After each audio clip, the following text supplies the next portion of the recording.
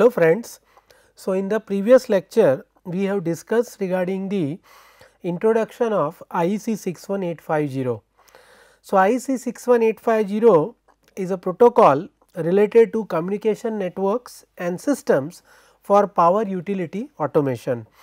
And in this IEC 61850 we have discussed different parts, and in this parts we have observed that there are basically 5 parts, starting from system aspects of IEC 61850, configuration of IEC 61850, abstract communication services of IEC 61850, then mapping to communication network, and finally the conformance, that is testing of IEC 61850.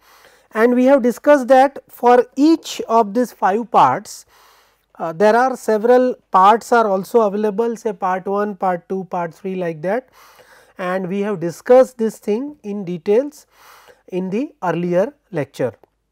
Now, let us discuss first how we can go and approach with reference to the standardization. So, initially in the previous lecture we have discussed the important objectives of IEC 61850, and we have discussed that interoperability, free configuration and long term stability, these are the 3 important objectives of IEC 61850. And if we wish to achieve these 3 objectives, that is interoperability, free configuration and long term stability, then IEC 61850 is built over a standard that is known as Open System Interconnection 7-layer model. So, now let us discuss what is OSI 7-layer model and how it can be configured with the IEC 61850 objects and data models. So, we can see that if we consider the basic layout or structure of OSI 7-layer model, then this can be divided in 2 parts. The first part is related to the layers, that is 7 layers. It is related or meant for the communication purpose, and this communication can be in the form of messages, it can be in the form of frames, telegrams or packets. So, usually we know that when we are dealing with PMU, PMU will send the data in the form of the packets. So, this 7 layers that are under the communication part are related to the messages, frames, telegrams and packets, and this 7 layer starts from the bottom, that is the physical layer is the first one, and if you move ahead then this application layer is the 7th one. The second part is related to the application purpose, and this can be switching devices, it can be the protection and control applications, it can be the application related to the commands, events, alarm, etc. So, whatever the data model objects and services are available or there for IEC 61850, those are in application related issues, and all the 7 layers are under the communication related aspects. So, we will discuss first this 7 layers, starting with the bottommost layer, that is the physical layer, and then we will discuss the data model objects and services that is related to IEC 61850. So, let us start our discussion with the physical layer. So, you can see in the layout that physical layer is the first layer, and in that I have mentioned that it is Ethernet physical layer. So, if we are talking about the layer 1, that is physical layer, then it is the layer of low level networking equipment. So, if we consider the example of hardware in this layer, then these examples are network adapters, then we have modems, and maybe we have fiber media converters and repeaters are the best examples of this physical layer, and that is why you can see in the layer also I have mentioned Ethernet physical layer. So, it is a layer of low level networking equipment. Now, the second layer is known as data link layer. So, data link layer is basically, again I have mentioned, that is, it is again an Ethernet layer. So, data link layer provides node to node data transfer. So, it provides node to node data transfer, and at the same time it will also act as a link between two directly connected nodes. It detects and at the same time also corrects the errors, if any, in the physical layer. So, if any errors are observed or available in the physical layer, those are not corrected, then that can be rectified by data link layer. So, it provides node to node data transfer, and it also acts as a link between two directly connected nodes. We will see what is the function of nodes and all that.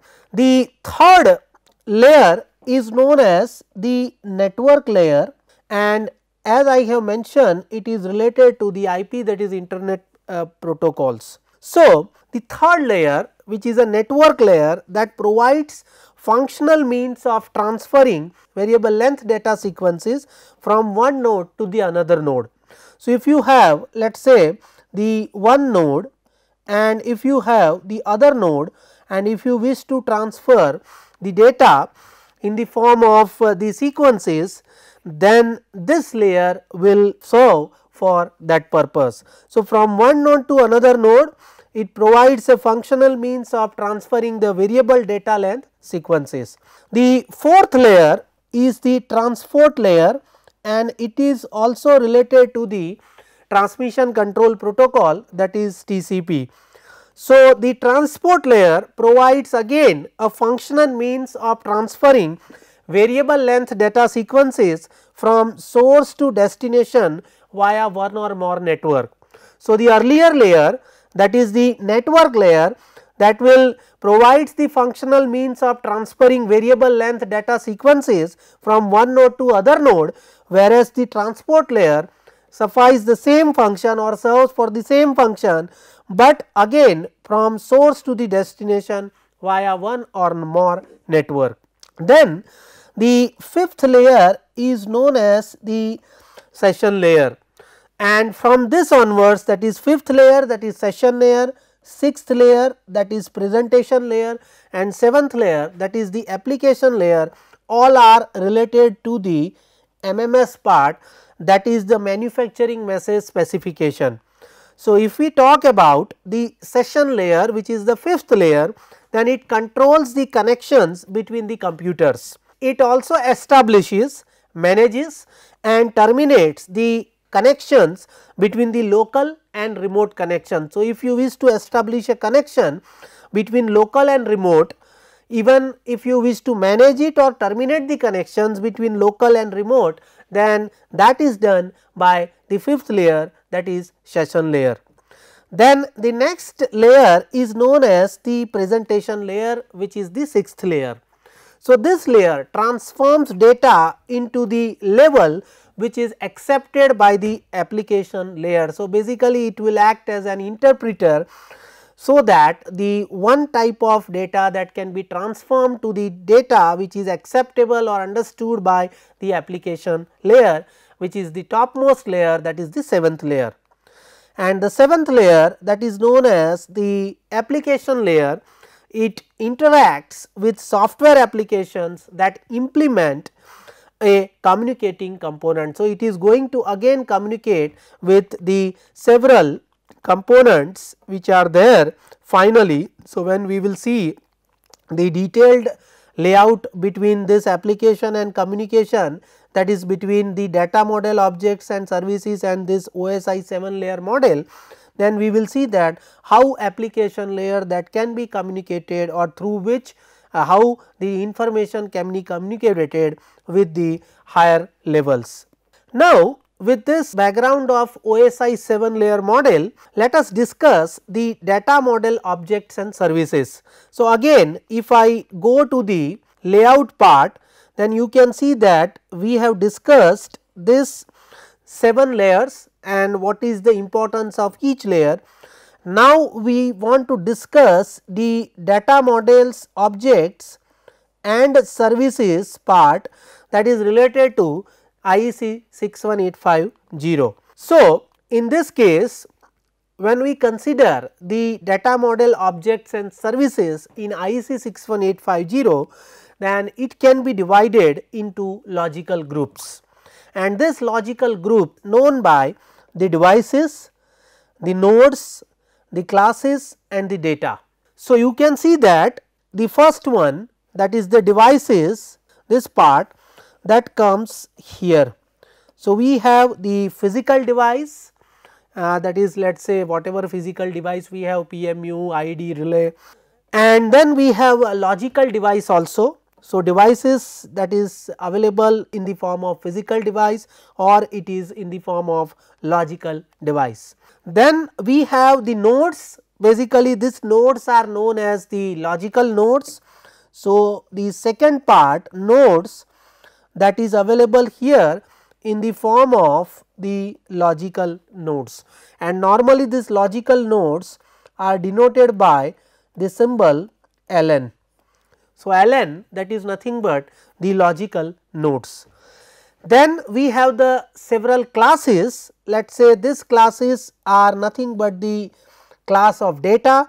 So, you have the data class available here, and in each data class it contains several data like the data 1, data 2, so on. So, this point data, that is nothing but these two things, and similarly here also you have the data that is available in the data classes, and these data classes are again part of logical nodes, and different logical nodes are there in the physical devices. Now, if I consider the logical nodes which is denoted by the symbol Ln, then each functional element is defined as a logical node. So, in any physical devices, let us say IED, PMU, it has many logical nodes. So, any functional element that can be defined as a logical nodes. A physical device, you can see this point, that is known as let us say IED, it can be PMU, it can be PMU enabled relays, digital relays, anything. So, a physical device can house multiple logical nodes. So, here you can see in this diagram we have one physical device which contains two logical nodes, logical node 1 and logical node 2. So, it may have several logical nodes. Each logical node is a collection of standard data classes. So, you can see logical node 1, we have several data that is available in data class.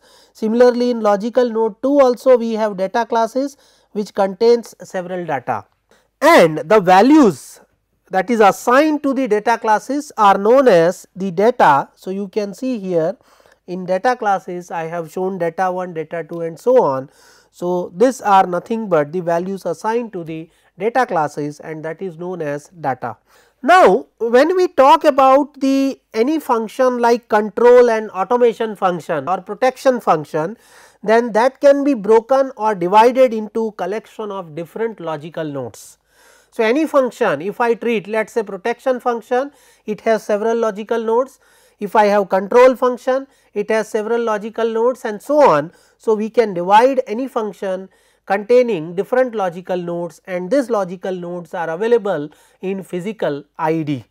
These logical nodes can be housed in a single IED, or this logical nodes can be distributed among several multiple IEDs also. So, you may found maybe in the diagram that one physical IED is there that contains let us say 10 logical nodes, and in some other case you may find that if you have 3 physical IEDs, then this 3 physical IEDs you may have 15 logical nodes, and some of the logical nodes are shared by either between IED 1 and IED 2, between IED 2 and IED 3, and between IED 3 and IED 1, like that this type of scenario is also possible.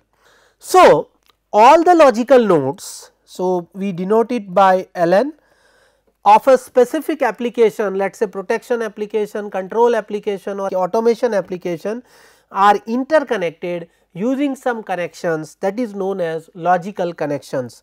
So, if I want to connect two logical nodes, then it can be connected by the term known as logical connections, and it is denoted by the symbol LC. So, LC means a logical connection between two logical nodes. So, this logical connections can be either in a single IED or it can be a multiple physical connections, that is also possible.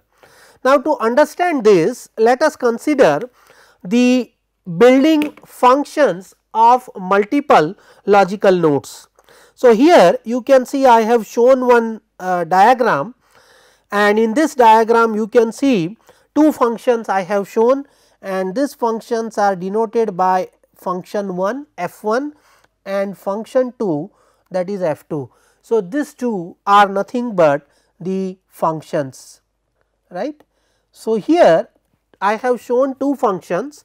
Now, function 1 f1, that is divided into 5 logical nodes. So, in function 1 you can see this red color I have shown the area or map of the function 1, and in that 5 logical nodes are available. You can see this is logical node 1, then you have logical node 2, then you have logical node 3, logical node 4 and logical node 5. So, 5 logical nodes are available in function 1.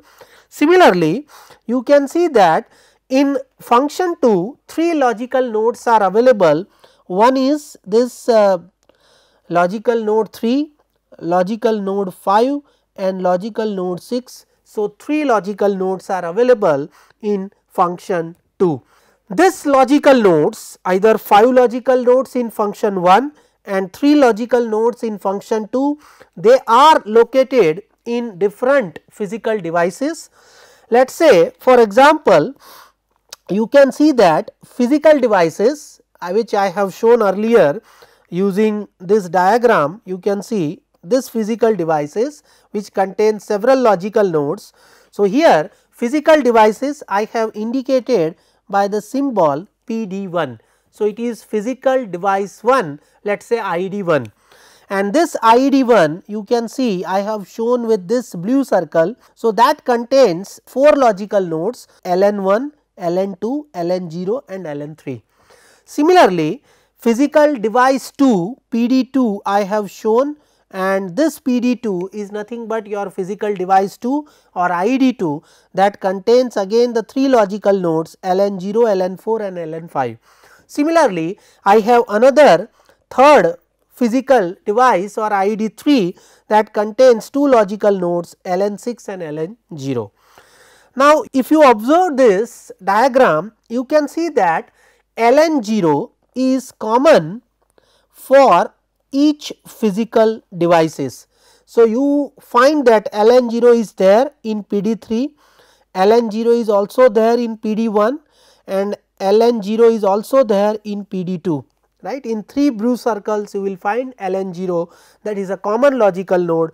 So, this LN0 is the node by using which we can identify the physical device name of a particular physical device or IED. So, if I wish to identify the name of particular IED, then we can use this LN0 node. Now, you can see that between 2 logical nodes, let us say LN1 and LN2, it is connected by a logical connection, the name given LC, that is logical connection, and as it is connected between 1 and 2. So, the term LC12 is mentioned here. So, each logical node let us say LN1 and LN2, between 2 nodes we have a logical connection which is indicated by the symbol LC. So, you have the connection between let us say 1 and 4 LC14. Similarly, you have a connection between LC36, LC35, LC56 and so on, right. So, there are several connections are there between 2 nodes. So, data transfer can be there or possible in any direction between the 2 logical nodes. Moreover, you can see that I have also shown a physical connection between 2 IEDs. So, you can see here for example, PD1, that is physical device 1, and PD2, that is physical device 2 or IED1 and IED2. I have shown this connection, that is I have represented by PC2. So, it is physical connection between 1 and 2, where 1 indicates the physical device 1 and 2 indicates physical device 2. So, there is a physical connection existing between the two IEDs or PD1 and PD2 in this case. Similarly, physical connection is possible or existing between the IED 1 and IED 3 or physical device 1 and physical device 3, and similarly here also the physical connection is existing between the physical device 2 and physical device 3. Now, the question comes, when any logical nodes, let us say LN1, LN2 or LN1 and LN4 or LN3 and 6 and 3 and 5 or 5 and 6, you can see the connection exists between these two nodes, and it is again given by the logical connections. So, when we have a connection exists, that is known as logical connections between two logical nodes, the question comes how data transfer or data flow that is done between two logical nodes. So, let us see what are the different methods using which data flow among various logical nodes are possible. So, there are several ways. The first way is known as the pooling method. So, this method is a method of data transfer at regular periodic intervals between the logical node that is at the client and the logical node available at the server. So, between the two logical nodes, one is at client, one is act as a server. If you wish to transfer the data, then data flow can be possible at regular periodic intervals. The example of this pooling type of method or pooling type of data transfer is transfer of metering values at periodic intervals by master station from the IED. So, when we want to transfer metering values, when we want to acquire and transfer those values, then pooling method that can be used. However, pooling method has several advantages and disadvantages. So, let us see what are the advantages of pooling method. The first advantage is the traffic on this network is fixed, whereas we are transferring only metering values. So, there is no change in the traffic in the form of transfer of data. And the second is data are by multiple clients. So, it is possible this type of metering data that can be shared with multiple clients. However, pooling method has several limitations also. The first limitation is it is not able to provide data for time critical applications like protection applications, which is very time critical. When we want to initiate something, let us say breaker opening, in that case this method is not able to provide data. However, whenever we use the pooling method, then there are fair chances of data loss, particularly for those events which occur between the two consecutive pooling. So, the second type of method which is known as unbuffered reporting. So, the name itself suggests that in this technique a logical node available in the server sends data to one or multiple logical nodes, and this server does not store any transmitted data. So, this method does not store any data. However, transfer of data between two logical nodes that is possible, or maybe multiple logical nodes that is possible in this method. This technique has an advantage in terms of the transfer of data in a small period of time, that is its capability. However, this method is used for time critical applications, particularly for protection applications, because this technique transfer data in a small period of time. So, that is why this method is widely used in case of time critical applications. However, the important limitation of this method is that the chances of loss of data, particularly for those events in case of temporary interruption of communication services, then in that case we cannot use unbuffered reporting method. So, in that case we have to go for buffered reporting method. So, this technique is same as the unbuffered, that is previous one. The only difference is that the data that is buffered or stored by the server for a limited period of time. So, the chances of data, particularly in case of any particular missing events when temporary interruption of communication takes place, so that is very rare. The fourth method is known as the log method. So, in this method transfer of data takes place when the server send data at the inception of events and the client store them in a sequential order. So, when server sends data because of some occurrence of some events, then those data are available, transferred, and that is stored in the client in a particular sequential order.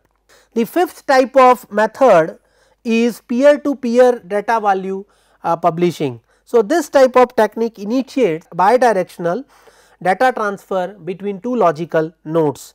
So, initiation of data transfer depends on the application that could be triggered on satisfying a particular or predefined threshold condition.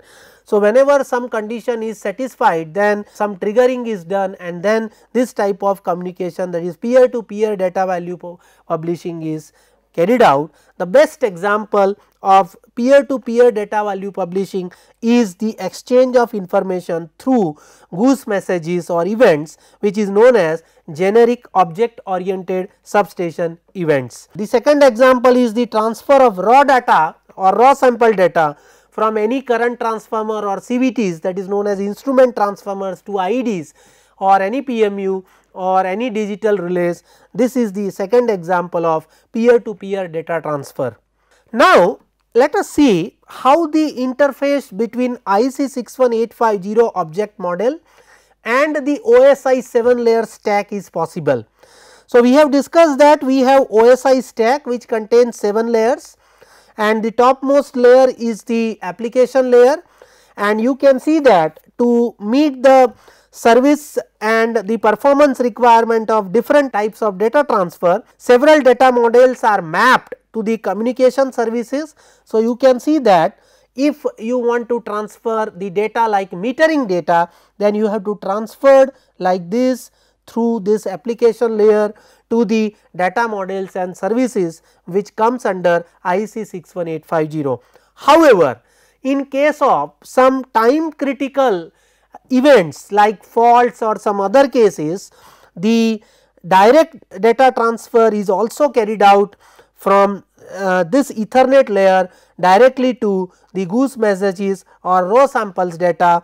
You can see here that I have shown here. So, as I told you, time critical data like the generic object oriented substation event messages and raw sample data are sent directly from data link layer to the IEC 61850 data models and services part. To increase the reliability, data transmission is sometimes repeated, and for specific applications such as protection tripping, virtual local area network services of data link and physical layers that can be used, and these services are used by several utilities also. Now, with this background, let us see how the communication is possible in different substations. So, we can classify the communication in the substation by two ways. The first is known as inter substation communication. So, here in inter substation communication, exchange of data takes place between two substations, and this can be done with the help of wide area network.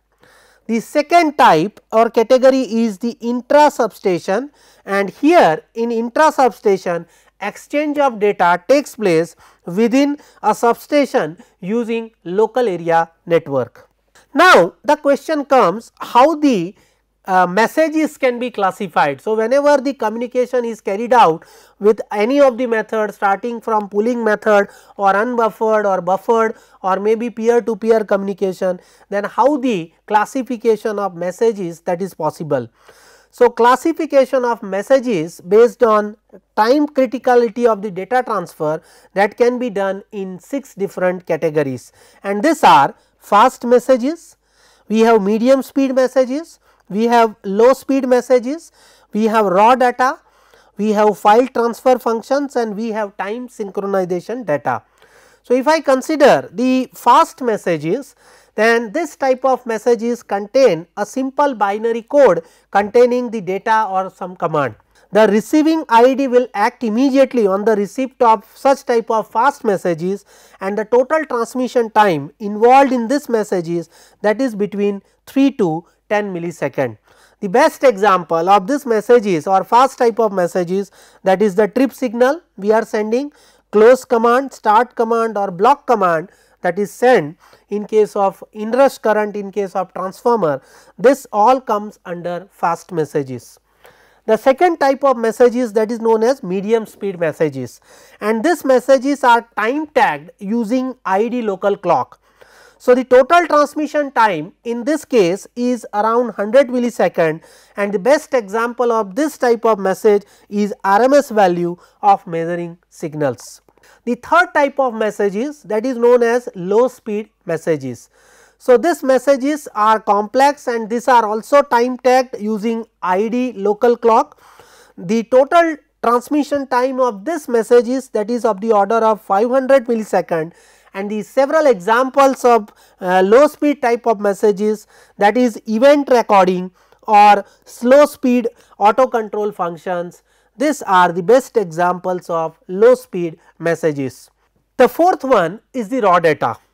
So, samples of raw data from current transformers CT secondary or potential transformers or capacity voltage transformer secondary are taken. This data are in the form of continuous stream and these are digitized data.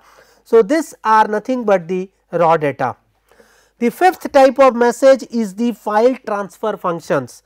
So, this type of message is used to transfer large files of data, let us say for recording or information purpose, and the example of file transfer messages or functions are, let us say you want to transfer the setting files of the relays. Let us say what is the overcurrent relays are there, what is the plug setting and time dial setting of this relays. Disturbance record file, those are also there. So, when such files are transferred, then this type of functions are used.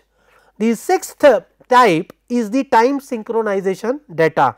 So, it is used to synchronize the internal clocks of different IDs that are networked together. So, when we have multiple IDs available in a particular substation, then to synchronize the internal clocks of each IDs, time synchronization data, this type of messages that is used. Now, the question is the data transfer capability in a communication network.